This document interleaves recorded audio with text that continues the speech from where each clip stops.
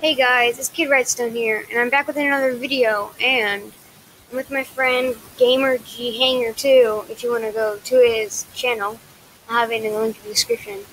I'm going to be showing you how to get a resource pack. So first, you want to make sure you have Forge. I have that in one of my videos. So you just search some resource pack. I use Faithful. Then you press download.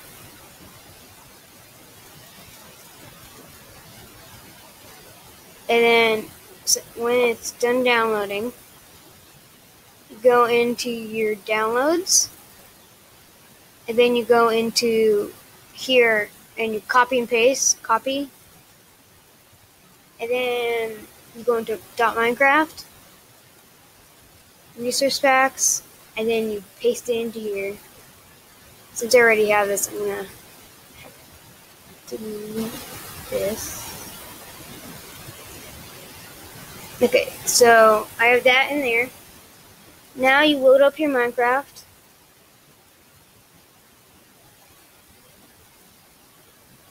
And then you just wait.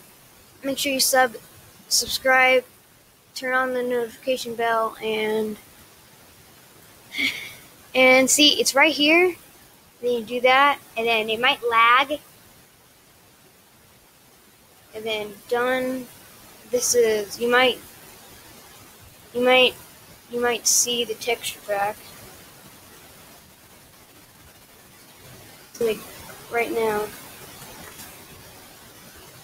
I don't have world edit right now. But look at all the blocks. It kind of looks smaller because of all the pixels.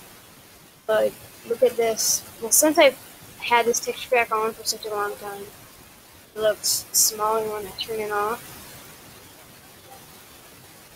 Turn it off, it might lag. Yeah, okay. Then it looks way bigger. So that's bigger pixels.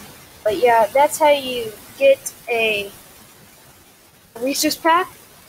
Make sure you subscribe, turn on the notification bell, and like the video. And then, yep, subscribe to Hanger G Gamer. Wait, Gamer G Hanger 2. So, yep. So, all of it will be in the description, and